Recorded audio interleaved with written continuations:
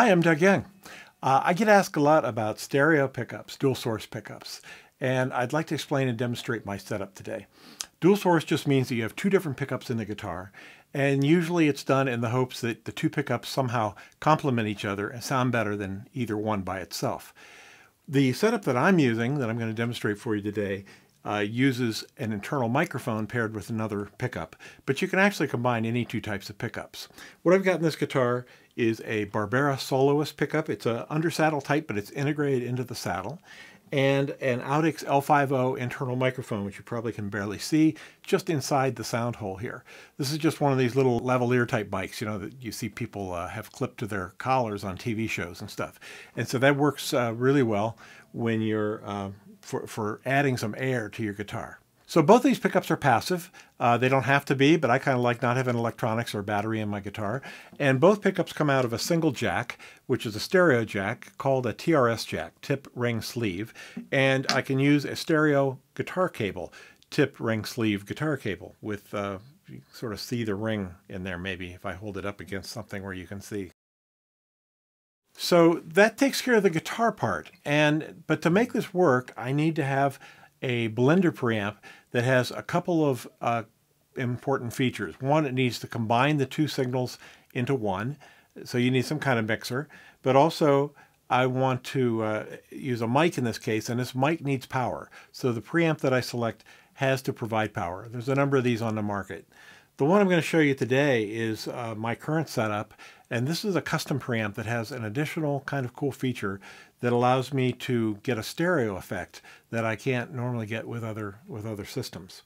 Although I've been using this effect for a number of years now with a little more complicated setup. But this new preamp, this is made by a small company called Sunnaudio, and it's a custom preamp and incorporates what I need to create a stereo sound. So let me demonstrate this preamp for starters and show you what happens. First of all, we again have the stereo jack going into the preamp, and the preamp automatically routes pickup side to one channel and the mic to the other and provides power for the mic. And this is very typical of many of these preamps. Let's take a look at just the pickup channel. It's very simple. This preamp has a very simple controls. I simply have a volume and I have bass and treble. And that's enough to actually produce quite a bit of tonal variety and allow me to dial in a sound. These tone controls on the Sunnaudio preamps are really effective. Let me just show you what. Let's start with no bass. So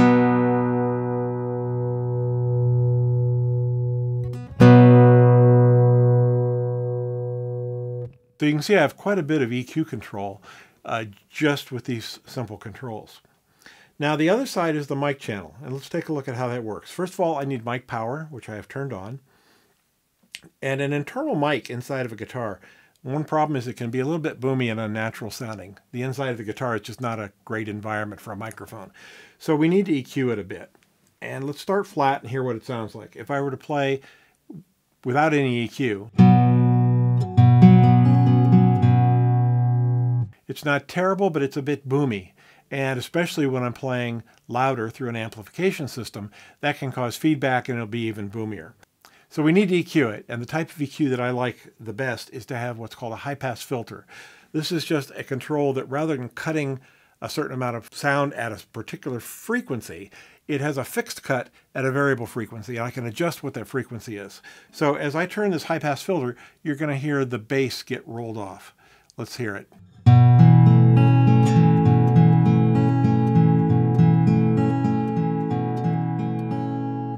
Tighter, and I can still use the bass control, which I have on this channel as well. Roll a little more bass off.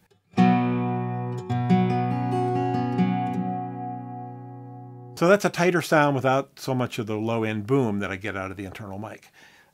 However, it's still a little distant sounding, a little lively, but that's okay, because what I want this mic for is to add in some of the air that's missing from the direct pickup sound. And when we combine the two together, we'll get a fairly nice sound. So let's hear how we normally would combine these two. I'm going to bring the pickup back up.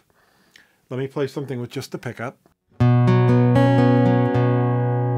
I'm going to add in a little bit of mic. Or a lot of mic. So now we have the sound of both coming through. Now this preamp, however, has some interesting features that let me do something that I've not really seen anybody else do, which may mean it's a bad idea, but it works for me. If I activate these two controls, what I'm going to get is that the mic and the preamp are going to be combined in a slightly more sophisticated way. I'm leveraging something called mid-side, which is a recording technique. And I don't want to go down a rat hole of describing it right now. You can look that up. And in fact, I have a video demonstrating how it works for recording with a pair of microphones in a studio. But what the end result is that you get a stereo sound where the pickup goes into both speakers of a stereo system, and the microphone goes onto one side mixed in normally, and then the other side in inverted phase. So let me show you what happens in the stereo mode as I add the mic in. The more mic I add, the wider the stereo sound gets. And by the way, you really need to listen to this demo in headphones or in good studio monitors, or at least decent speakers. If you're listening to this on your mobile device or your laptop, you're probably not going to hear this effect. I wouldn't be performing through an iPad or an iPhone live. You'd be listening to larger speakers, full range speakers, and so you're going to need that to hear this effect. Here we go. I'm starting with the regular pickup, and now let's bring in the mic.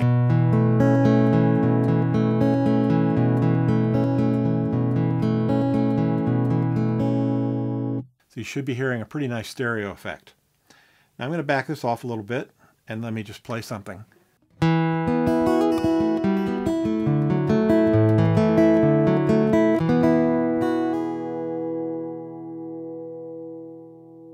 So I'm of course playing fingerstyle, and that's what I'm mostly going for. But even if for flat picking, this effect works pretty nicely. Let me show you what it sounds like with a pick.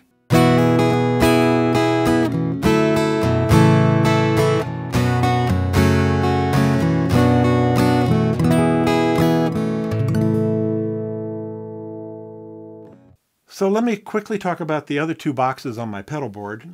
Very simple little pedal board. I don't have all the fancy gizmos that a lot of people have on their pedal boards.